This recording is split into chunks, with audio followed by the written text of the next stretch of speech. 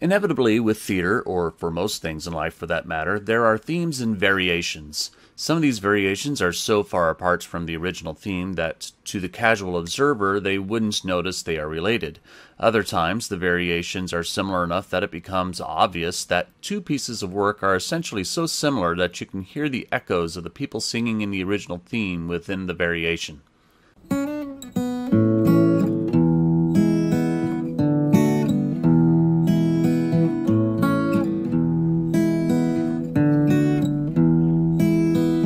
Hello and welcome to episode 66 of One Man's Opinion, where I review professional theater across Connecticut and New York. Today I am reviewing the new musical Paradise Square, currently at the Ethel Barrymore Theater at 243 West 47th Street, with a book by Christina Anderson, Craig Lucas, and Larry Kirwan, with music by Jason Howland and lyrics by Nathan Tysen and Masi Asare, directed by Moises Kaufman and choreographed by Bill T. Jones.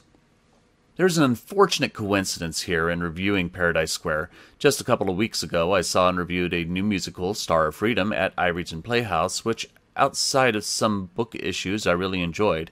I love the romance between an Irish immigrant turned Union soldier turned deserter with a former enslaved black woman. Now, only weeks later, I am seeing a musical about Nellie O'Brien, played by Broadway's newest star, Joaquina Kalukango, who operates the titular bar, Paradise Square. She is the daughter of a formerly enslaved black man who is married to an Irish immigrant, Willie O'Brien, played by Matt Bogart, who goes off to join the Union Army. Since most people watching this will not have seen Star of Freedom before it closes, I won't dwell on comparing the two because it is currently inconsequential. Besides, there are others to draw here. Paradise Square is set in 5 Points, a now-defunct neighborhood of New York City. It's 1863, and lo and behold, the melting pot is working. Black and white people are coexisting, intermarrying, and generally getting along well. The dastardly Frederick Tiggins, played by John Dossett, looks to break up the jovial community as an act of believed moral superiority and, of course, increasing personal wealth and power. There is a lot going on in the first act, as many subplots are interwoven. I won't dwell on them too long because this review would be an hour long, if I did, and nobody wants that. Running Paradise Square with Nellie is Annie Lewis, played by Chelina Kennedy. She is Willie's sister, who has married a black reverend, Samuel Jacob Lewis, played by Nathaniel Stampley. Reverend Lewis is helping Washington Henry, played by Sidney DuPont, an escapee from a plantation, get to Canada, but Washington won't go until his betrothed, Angelina Baker, played by Gabrielle McClinton, also makes it to New York, as the two were separated during their escape. Annie's cousin, Owen Duigan, played by A.J. Shively, has just arrived in New York City, and then there is lucky Mike Quinlan, played by Kevin Dennis, who goes off to war with Willie and comes back without his right arm. Finally, there is Milton Moore, played by Jacob Fischel, the drunken piano player, songwriter at Paradise Square, who, out of his own willful ignorance, escalates much of the conflict in the second act. All of this is preamble to when President Abraham Lincoln creates the draft, and it states black people are exempt from the draft, but non-citizen immigrants aren't. And you can be exempt from going if you can pay a $300 waiver. There's also a clause that states substitutions are allowed, but why no one speaks on that clause seems to be inexplicable to me. In order to raise money to pay bills imposed by Tiggins and also help save at least one person's life, Nellie and Annie decide to host a dance competition at Paradise Square where the winner receives $300.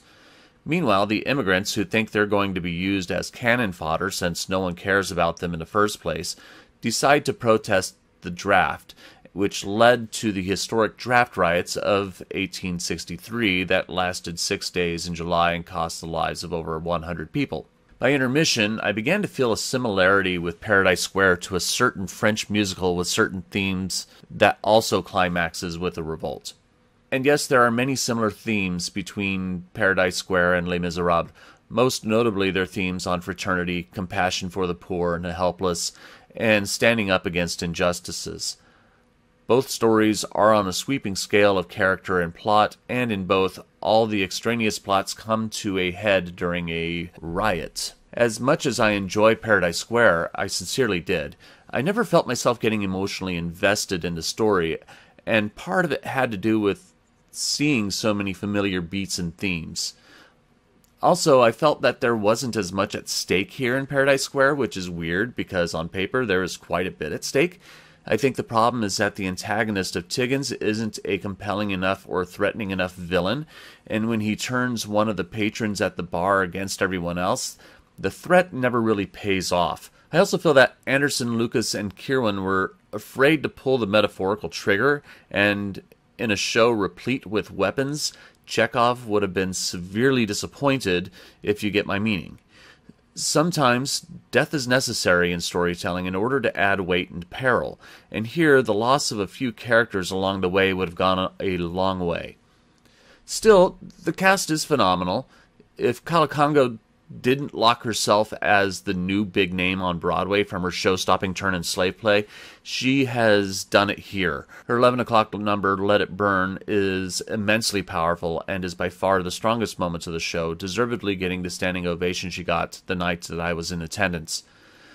Bill T. Jones's choreography is fantastic. It's great to see the marriage of cultural dancing between Black and Irish people, and DuPont and Shively own the stage in their passionate dance-off for the $300.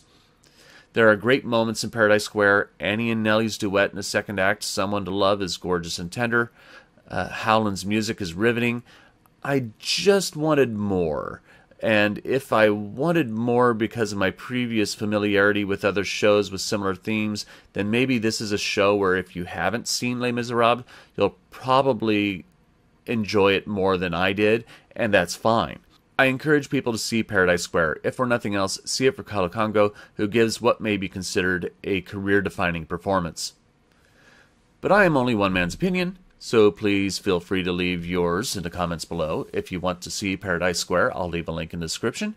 Please show your support for my channel by liking, sharing, and subscribing, and click the notification bell for alerts to future reviews.